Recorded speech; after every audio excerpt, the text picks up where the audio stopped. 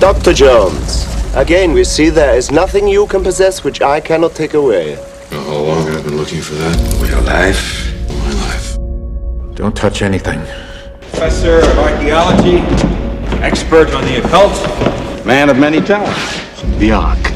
If it is there, Tanis, then it is something that man was not meant to disturb. Death has always surrounded it. It is not of this earth. They want you to get a hold of the Ark before the Nazis do. Why'd they glow like that? When the rocks are brought together, the diamonds inside them will glow.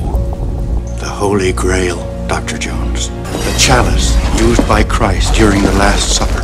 The cup that caught his blood at the crucifixion and was entrusted to Joseph of Arimathea.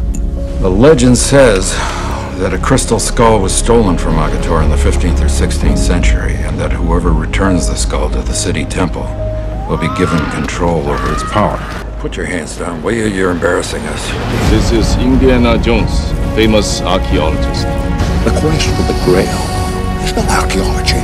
It's a race against evil. If it is captured by the Nazis, the armies of darkness will march all over the face of the earth.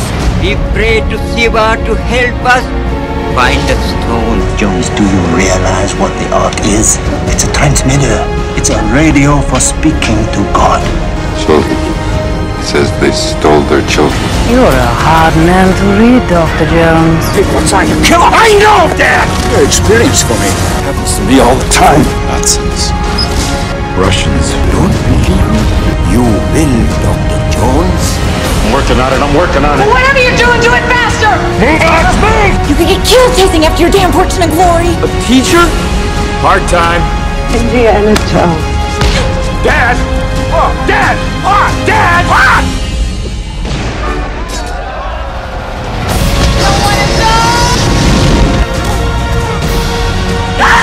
Wait!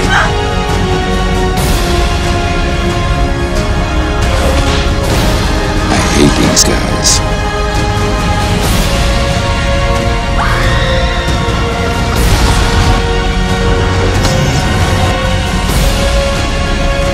Jones!